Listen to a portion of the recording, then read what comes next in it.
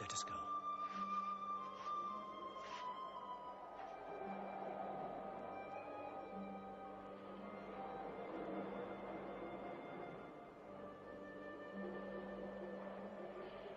We found their tracks and followed them, but they just disappeared. They were there, in the desert, under the vultures, and you let them escape you. Escape? They vanished! Muhammad has stayed. Only the weakest have gone. Weak or strong, they'll blacken our name. We're honest merchants. We buy and sell in good faith. We cannot afford scandal. Abyssinia. Amr, you're a friend of Anajashi the king? Yes. Can you use that friendship? I think I can bring them back. Yes. Abyssinia. Rise up, Amr. There is nothing you may ask for that we will not give. Lion of Judah, I don't know where to begin. You have our friendship. Begin there. Certain runaway slaves have escaped from us into your kingdom. Slaves go back, as you no doubt would return our slaves to us. There are, however, some free men among them. Rebels. Rebels? If there's disturbance in Arabia, why am I not informed? They are rebels in religion. At one time or another, all religions were rebellions. The bodies of slaves are of the world and within our disposal. But as Jesus Christ is our shepherd, the souls of men are his sheep. These are Arabs who have betrayed the religion of their fathers. They follow a lunatic they call a prophet. But I cannot put souls into chains without hearing them.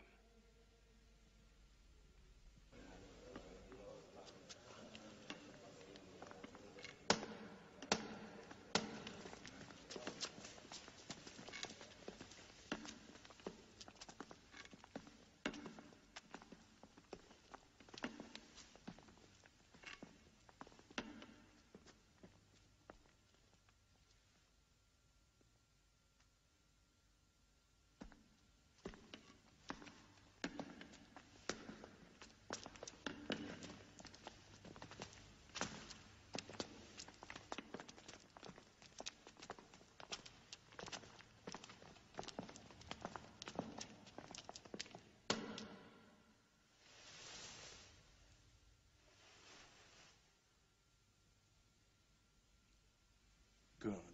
Their stiff necks will hang them.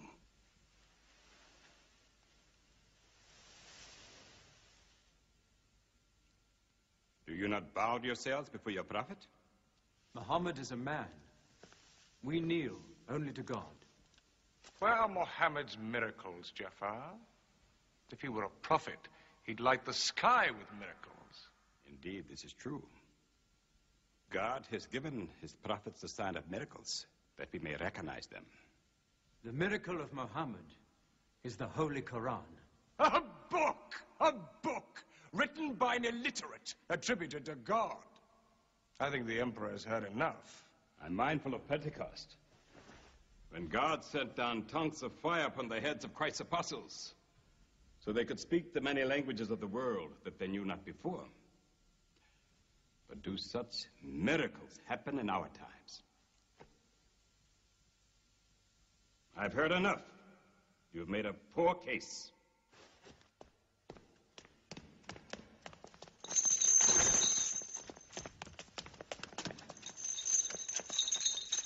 When we suffered persecution in Mecca, Muhammad told us, go to Abyssinia, the land of a righteous king, where no man is wronged. What they called persecution was fair punishment. Their disorder and their... Why did your prophet send you to me? Because you believe in the book of the one God as we do. He sent us because in your heart God will protect us. Talking with them is like drawing water from a mirage. But they've now laid a duty on me to listen to them, my friend.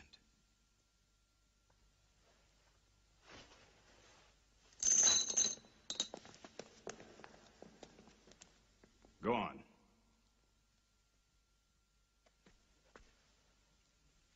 For years, we worshipped wood and stone, images of our own manufacture. We lived in ignorance of God. We had few earthly laws and no heavenly laws.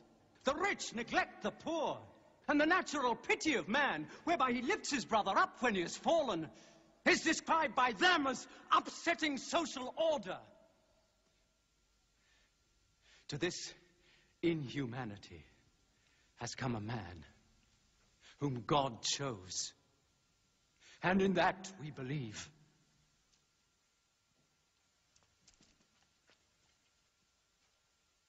You're overcome. I beg you to collect yourself. I speak of the messenger of God.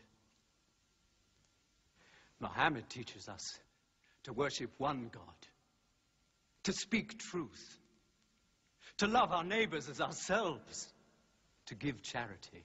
Even a smile can be charity. To protect women from misuse, to shelter orphans, and to turn away from gods of wood and stone. I cannot keep still and hear this blasphemy. We are an ancient civilization. To call our gods wood and stone is to speak ignorantly of them. The idol, the form, is not what we worship, but the spirit that resides within the form. I agree that idolatry is not always fully understood. Thank you. Now let me bring him back to the women. God made woman to be the proper companion of man. She is different, but equal. Equal! We buy them. Feed them, clothe them, use them, discard them. Women equal to us?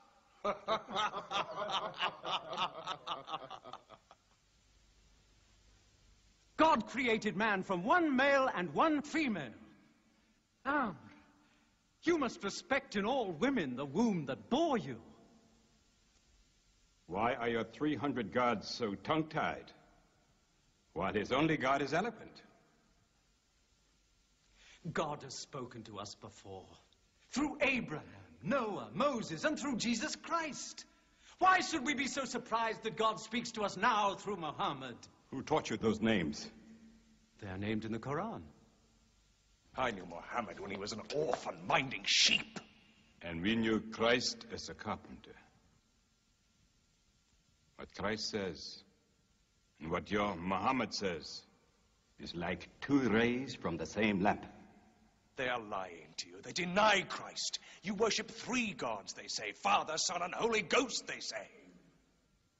What do you say of Christ? They say God cannot have a son. Christ is not the Son of God. Speak to me of Christ. We say of Christ what our prophet has taught us. That God cast his Holy Spirit into the womb of a virgin named Mary, and that she conceived Christ, the apostle of God. The apostle, he says, not the Son, not the Son. What does your miracle, your Quran, say of the birth of our dear Lord Jesus Christ? May I relate the words? Come closer to me.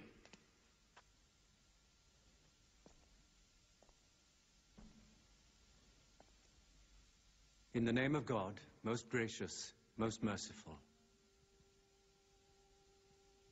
Relate in the book the story of Mary, how she withdrew from her family to a place in the east, how we sent to her our angel Gabriel, who said, I am a messenger from your God to announce the birth of a holy son to you. She said, how shall I, Mary, have a son when no man has touched me? And Gabriel replied, for your Lord says, it will happen. We appoint him as a sign unto man and a mercy from us. It is a thing ordained.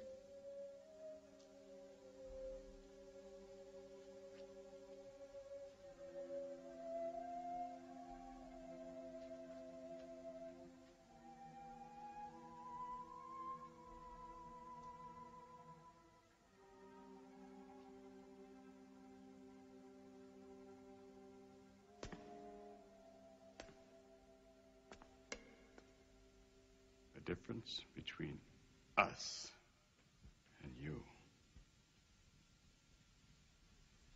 is no thicker than this line.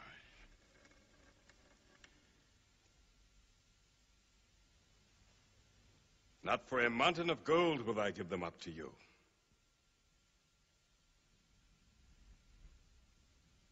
You may live in Abyssinia in peace for as long as you wish.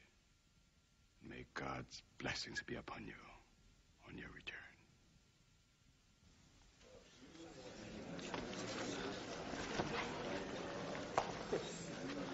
Intolerable. Muhammad disturbs even our foreign alliances. Very well. We will make a foreigner of him. Abu Talib has his arms around him. Very well. We will throw uncle and nephew out. Good. In one bundle, his whole family out. We will expel them from ourselves. No merchant may trade with them. No land remain to them. No roof shelter them. No baker bake for them. No woman marry them. Until they renounce, they can't.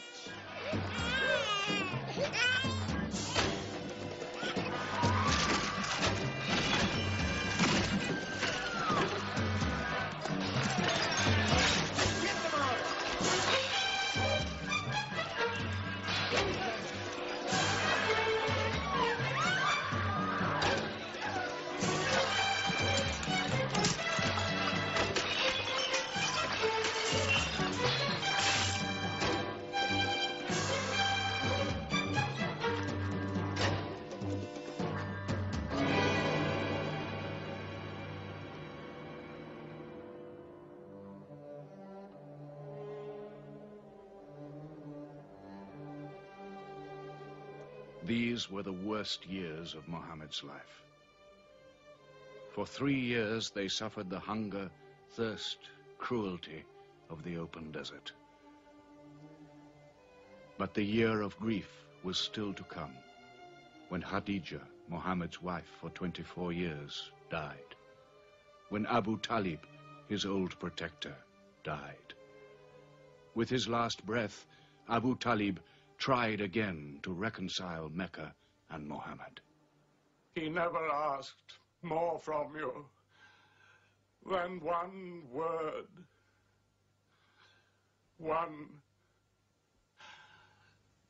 God. If it were only a question of one word, we would have given him 10 words. But the word he wants would dethrone all the gods.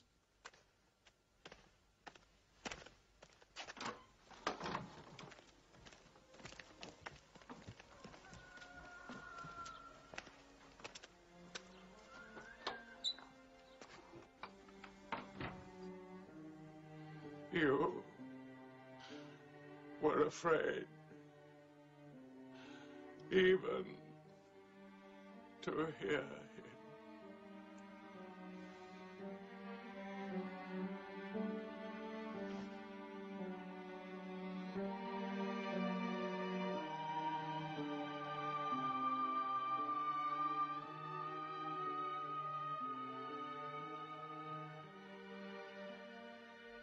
With the death of his uncle, Muhammad had now lost all protection. He was no longer safe in Mecca. Alone with Zaid, his adopted son, he went to the hillside town of Taif. He asked to be taken in, to be allowed to preach. But the children of Taif were turned loose to stone him back into the desert. What are you doing? Stop! Stop! Leave him alone! Get away!